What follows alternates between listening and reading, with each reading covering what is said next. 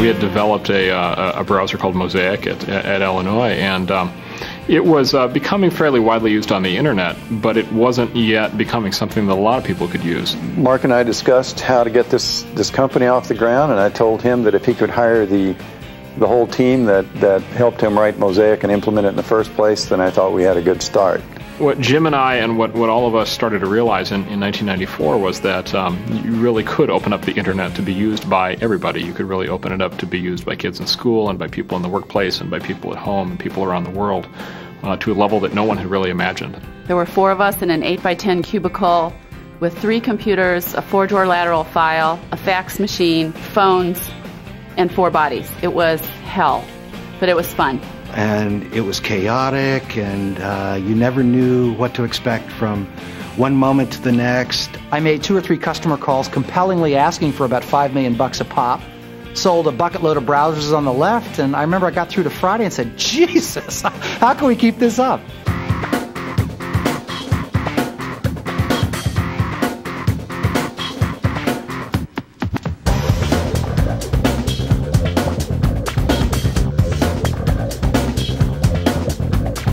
Most software in the days when we were first getting started, people would spend 2 years developing a piece of software, and they'd spend 6 or 8 months out of that with very private beta tests and under the cloak of dark, and with people providing feedback and trying to get everything exactly right, and then they released the software. Well, we didn't do that. The idea that we were going to be giving away our software for free, being really radical and doing something that no one had really done before, and just really surprising people. I think that sort of set a character for the company. It was frame-breaking. It, more than bent, it broke all the rules, because for-profit commercial software companies had really never done that on the kind of scale that we did. The night that we sort of turned it on live for download, one of the engineers had wired it together so that every time there was a download, a cannon shot would go off.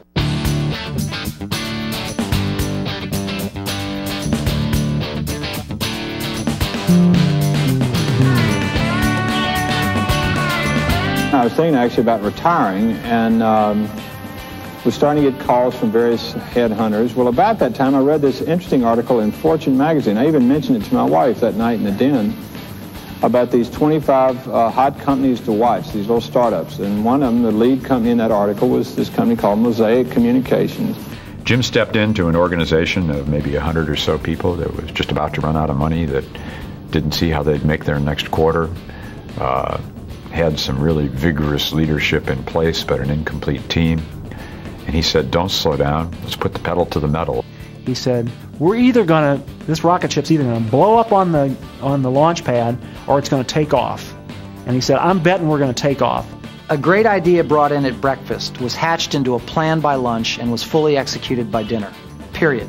Everyone was kind of helping to roll this ball forward with a lot of energy, a lot of passion, and a lot of teamwork. It was always chaotic, trying to organize things, get things set up, hire all these people, get them on board, get the benefits right, get the compensation right. It was, and get the culture right. That was the most important thing. The original Netscape web team was a lot of fun. It was something that we were kind of literally making up as we went along. People would, do whatever it took, right? I mean, if there was a serious customer situation and people understood that, they would work all night if they had to, working through the weekends. It was a lot of 22-hour days, 7 days a week.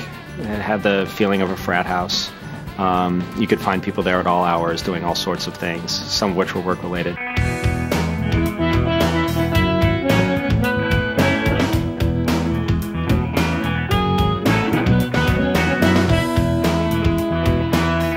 Before we went public, the company really had very little cash. We had, at the end of the first quarter and in early April, we were down to bits and bytes in terms of how many dollars were in the bank account. I remember Jim was willing to do the IPO as long as we could get it done before his annual fishing trip with his brothers. And in retrospect, I think the IPO was as successful as it was because the product was as successful as it was. The browser was so empowering to people that they wanted a piece of the place that made that browser. And the excitement in the company was just palpable. It was just amazing. Everybody was trying not to watch the stock, but you couldn't kind of help it because everybody was talking about it everywhere.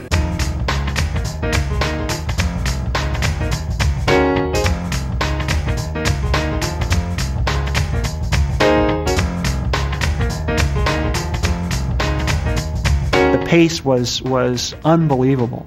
I mean, I thought I had worked at fast-growing companies. I worked at Intel when it was growing at 35% a year. I worked at Sun when it was doubling every year. And I got here, we were doubling every 3 or 4 months. It was like, how do you do this? How do you just keep going? For all of 1995, we were second only to Windows 95 in sales at retail. It's unbelievable. The momentum behind Netscape was just not something anybody could control, anticipate. And a lot of times, the sales cycle might be, 30, 60 days, and you're closing, $2 million deal, $5 million deal, $10 million deal. We used to say we were selling browsers by the pound. When you can reach 1 million people, and 10 million people, and 50 million people, and you can get them to respond in a short time period, and everybody was just so hyped, and get them to respond in a short time period, you develop things so much more rapidly. Very few of the customers did with our product what we told them to do. We told them to do certain things with the browser, and all these browser engineering request changes would come in. And we go, well, why is that? They shouldn't be doing this. And we realized they would be inventing a new channel for the internet, a new use on an intranet, or evolving something in e-commerce, or a desire to get more publishing and content down, or whatever. So the fact was, I don't think we realized it, how early in the curve we were for birthing new technologies and how much they would have to change. The developers here were the greatest cross-section, the smartest people, the most creative individuals, and some of the greatest nonconformists to work with. And it was always a joy because nobody was cut from the same cloth.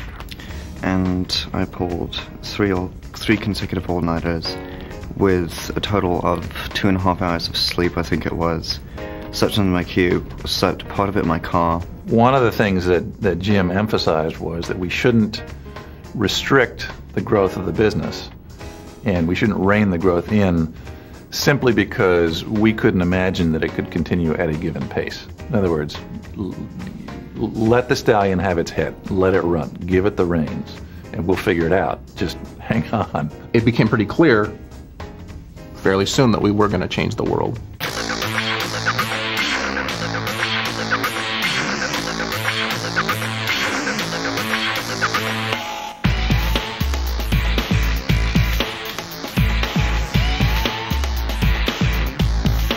I think we have used the internet in very advanced ways to create the products for the internet. An example of that would have been all that silly thing we did a few years ago that actually turned what was a very negative thing, all the big press write-ups about people who were finding bugs in the program, and then they'd rather run to USA Today than bring it into us and let us fix it. All the crackers were out there trying to figure out how to get into our security system, and they'd find a hole. And the New York Times would call up and they'd say, boy, doesn't this obscure bug in Navigator mean that commerce is impossible, that Netscape as a company is doomed? How are you going to respond to this big security hole? It was, oh no, we've got a crisis on our hands, and what are we going to do? And this is embarrassing, and we have a flaw in our product, and how do we, let's call out the crisis cops to deal with this. And Mark was very instrumental in saying, no, on the internet, there's another way of dealing with this. And then I think Jim Barksdale invented the whole Bugs Bounty thing. He said, why don't we just pay these boys to go out and do this for us? That way we'll get there ahead of time, and we'll get them on our side.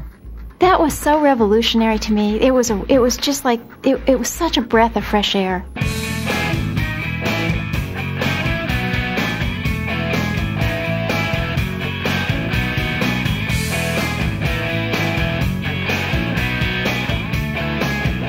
people are having to take us much more seriously because we've got more than just a browser out there. We've got all these servers, and we're starting to get into enterprise customers and really make a difference. It was so much fun, actually, to watch folks from big companies that would be sitting there not having a clue what they were going to do.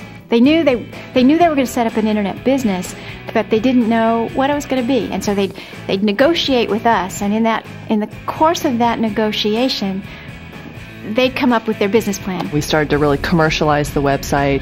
We were the first website to have advertising on it, the first website to have a commerce store. The internet growth was the kind of phenomena that there was not even a contemplation of long-term planning, because long-term planning was 3 months, because you didn't have the opportunity to know enough about the growth of the internet to know anything that was more than 3 months out.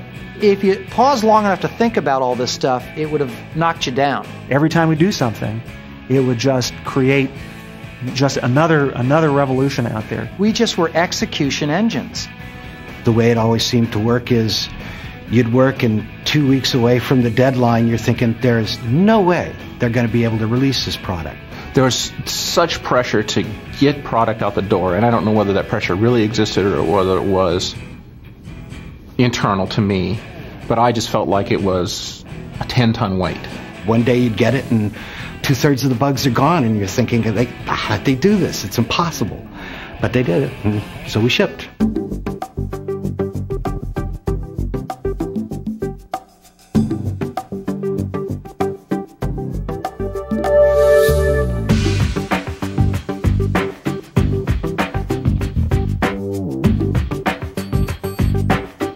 You can't tell the story of Netscape without discussing Microsoft, because once Microsoft decided that they had it in for us and that we were to be, in essence, exterminated, our job became that much harder. On the other hand, it became that much more important for all of us to accomplish our mission. When Microsoft announced that they were getting into the internet business, people pronounced us dead. The following year, the analysts once again were saying, oh, there's no way you can compete. Look at all these products that Microsoft is coming out with. There's no way this company is going to survive. All our customers were being taught by Microsoft that browsers were free, and then it was hard for Netscape to go ask for money. I remember at one point, one of our e-com or e-staff meetings, when one of the people stood up and said, discussing Microsoft, said, look, if they don't kill us, they're going to really make us stronger. And at the time, we all chuckled kind of wryly, because there was truth in that. A series of industry luminaries were being asked to present to the Senate their points of view on these matters. And so Bill Gates presented his written testimony, and he delivered it in hard copy, and then he read it. And Scott McNeely delivered his testimony in hard copy and then read it. And Jim Barksdale was, I believe, the third of the speakers, and he delivered his testimony and said, I'm not going to read it because I trust that you all can read. Let me do something else. And I'm sitting at home watching TV, and I'm thinking, oh my God, he's going off script. What's going to happen next? I want to, if you don't mind, can I ask the audience one question and get a little quick poll here? This looks like an absolute cross-section of the American economy to me. But I would like a show of hands. How many people in this audience, all right, use PCs, not Macintoshes now? That's only about 3% of the shipments. Now, how many of you use Intel-based PCs in this audience? Raise your hands. All right. Of that group, no, keep your hands up. Do what I tell you to do. Of that group who use PCs, how many of you use a PC without Microsoft's operating system? Gentlemen, that's a monopoly. I knew that I was telling the truth, and it just really didn't much matter what else they tried to throw up with all their theatrics. That's a very comforting, powerful feeling to have when you're taking a week-long oral exam and every question is designed to trick you. The reality is we did get stronger as a result of that pressure, and I think we all knew here that we were doing the right thing, and that we had to continue, and that when all was said and done, we would prevail.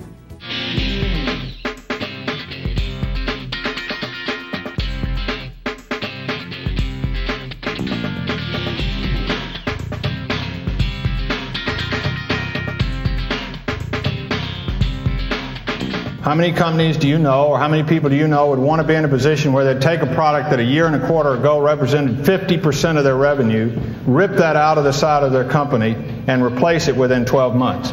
That is quite an accomplishment, and one that I must say not very many people thought we could do. So congratulations. You think about what was going on at the time. It was a real down point for the company. We had just come off a very negative announcement about our earnings for that quarter, what was to be expected. And there was a lot of bad press happening. There were a lot of rumors happening. I think the ego internally was broken. And I think Netscapers weren't used to that. And instead of falling down to that, what happened was something that I thought was just incredibly powerful. We shocked the world. We made our source code free on the net. Mozilla.org was born, and we've now downloaded over 250,000 copies of our marvelous product. As once again, Netscape turned on a dime, completely floored the industry, floored our competitors, and set us off sailing in a very positive direction. The users of software are going to benefit tremendously. What that benefit to Netscape would be is harder to nail down and say this is definitely going to benefit Netscape, which is why it was a gutsy move to go ahead and do it. I think people sort of forgot that that's how Netscape started, and that's the spirit in which the company was founded. And once again, we just blew them away. It was cool, really fun. And I really believe that that was just a part of the cultural fabric here, that we knew that we could be nimble enough to do what we had to do. But it wasn't really until '97 where we really invested in NetCenter and decided that we were going to enter the portal space. We had seen the net effect of people like Yahoo taking advantage of the eyeballs of users to create follow-on business opportunities, and thought that this was the best opportunity for us in that website property to take it forward in that direction. We launched NetCenter 2.0 with 18 different content channels, including kids and family, sports, personal finance, etc. We have over 12 million registered users today, 50 million page views per day, and haven't missed our revenue target since the beginning. If you think about it, we were a browser company, then we became a browser server company, then we became really a much more robust groupware messaging kind of company. And then once again, we reinvented ourselves last year into being an e-commerce company.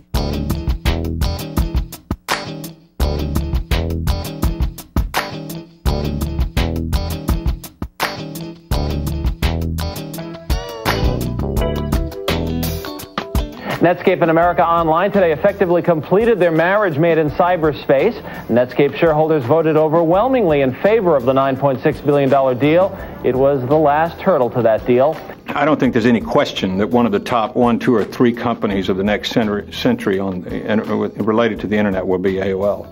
That has now, in my opinion at least, been proven. And I think in the opinion of an awful lot of people within this company and outside the company. I'm very bullish on the prospects for Netscape remaining a distinct brand and culture that's part of the AOL web and network of companies. Putting these together means that we now have the leading company in the industry by any measure, by any metric, in terms of our ability to go help consumers get on the net, take advantage of it, and go help businesses get on the net, take advantage of it. Look at what's going on around us in Silicon Valley, and we are at the epicenter of it.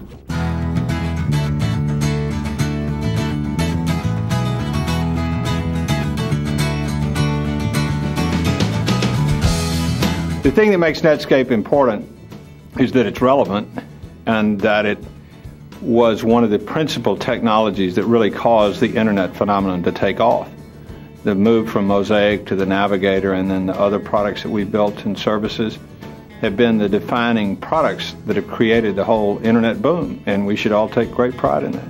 We were creative, we could apply our intelligence, we knew we had the right formula, we knew where the future was going, we knew we had something to contribute to that, something big to contribute to that, and we worked together. That, in terms of human experiences, it doesn't get much better than that. And I think about what has happened in just 4.5 years. And how many people now just use a web address as a given in every advertisement they do and on every business card. And you have to remember that those things weren't true when we started this company. And I really believe that Netscape created that phenomenon, and I know that I was part of that. And there's nothing that is more exciting to me than that.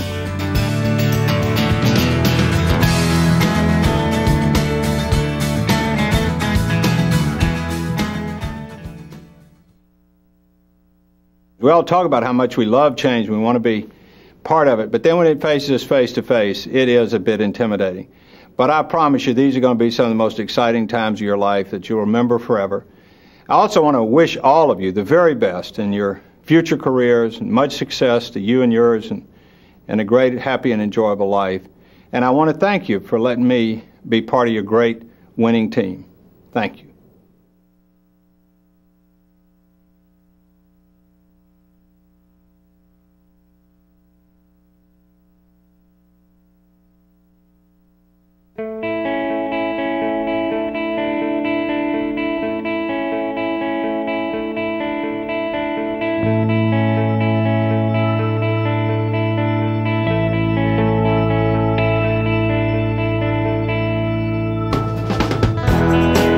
Of all the people at Netscape that could have sort of developed a cult following, Barksdale was it. He's the leader of the pack. I mean, he is the one that just puts spirit in this place. Netscape! Everywhere! Team! Fight! People were really drawn to him and to his philosophy, and they really dialed into that right away. Jim is the kind of chief executive who has a very natural ability to get people to put out their highest and best effort. I was not born yesterday, and I didn't fall off the turnip truck, and I know it's going to be difficult, and I don't have every answer how we're going to increase market share, but I learned a long time ago, if you make it real clear and a lot of smart people work at it, they'll figure it out. So y'all figure it out. Our strategy is composed of two parts. Get known, get in. If you can't remember it, it's unlikely you can accomplish it. Jim gave us a spirit of, your job is to go out and get it done. We're going to figure out a way to pull this one off. And so we did some of the most amazing and creative things as a company because Jim had that spirit of, we can do anything. We have plenty of visionary and smart people, but what's really unusual at Netscape is how we work together as a team. And that was made possible in no small part by our leadership. We have three rules at Netscape. The first rule is, if you see a snake, don't call committees, don't call your buddies, don't form a team, don't get a meeting together, just kill the snake. The second rule is, don't go back and play with dead snakes. Too many people waste too much time on decisions that have already been made. And the third rule of snakes is, all opportunities start out looking like snakes.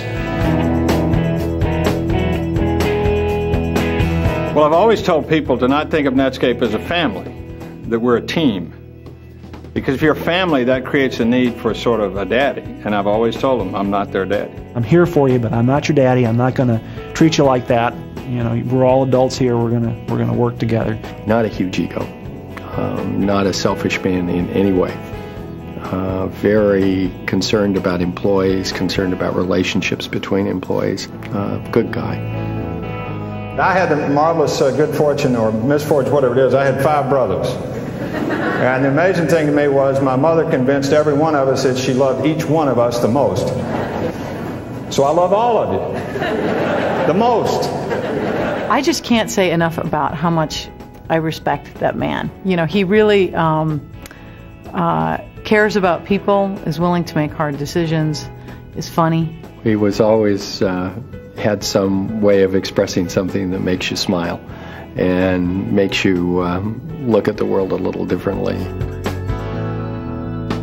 One of the big companies we were working on in Europe walked by the server room where we run the www.netscape.com, and this woman started crying. She said for 2 years she's been using our product in Milan, Italy.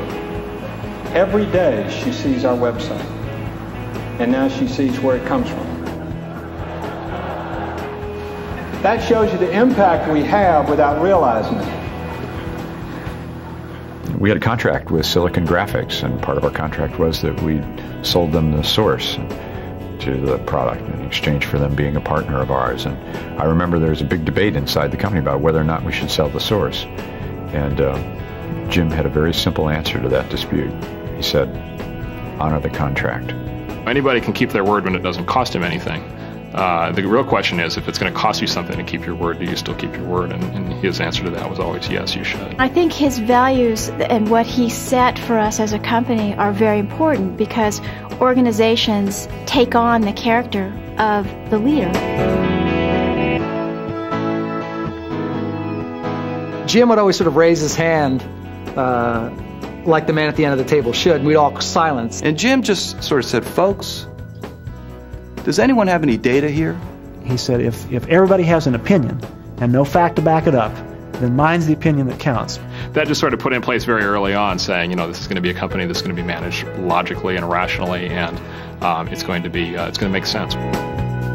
Some of the proudest moments have been when we have created a new customer and expanded that customer with the use of our products. He's an excellent salesperson, probably Netscape's biggest cheerleader. If we have made a commitment to a customer, he will do whatever it takes to deliver on that. There was a problem in one of the products that we shipped, which caused Jim Barksdale to fly over to the client side, and to show his commitment and belief in the product, Jim Barksdale wrote a check for $500,000. We've put a lot on the line, both professionally and corporately and personally.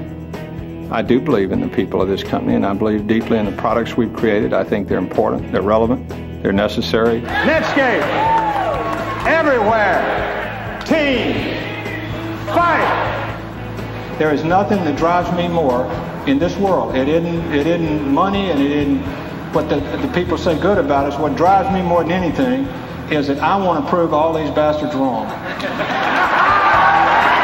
When somebody dissed our people, his organization, his team, he's very protective of the team and took all criticisms of them, I think, quite personally. I think to go up against Microsoft took a great deal of personal courage. I mean, look, face it, to be the chief executive of any company making any kind of ordinary business decisions is tough. It takes a certain amount of intestinal fortitude. There were times when it was very, very trying, and I think we showed a great deal of courage and resolve, and today are much admired for it. Because we grow at such a rapid rate that not everybody understands what we're trying to do at any particular point in time. And I can't imagine how we're going to get there if we don't know. Like the story of the little girl Alice getting to the fork in the road and asked the Cheshire Cat, which way do you go? And he said, where are you going? She said, I don't know. He said, well, then any road will do. I've got lots of time for Jim Barksdale, lots of respect and lots of admiration for him and for the sacrifices he's made to help get us to where we are today. I think of myself as much as working for Netscape as I do working for Jim Barksdale. He taught me the value of patience, which I still have trouble with. He, I believe, has helped all of us who work directly with him to become better people, better managers. He walks into a room and he's the sort of person you just want to follow. Dude, I'd kill for him. Yeah, I'd kill for him. The real genius of Jim was recognizing that we would be a great and large and sizable and substantial and high impact company. And he saw that early. Seeing it's one thing. The genius was to build the company around that premise. We'll look back on this time and say this is a very special time, and each of us was there, and we knew Jim Barksdale, and he and we made a difference together. He really did help us become one of the greatest companies in history, and it's been a phenomenal ride. It's the greatest time of my life. I'm going to miss everybody.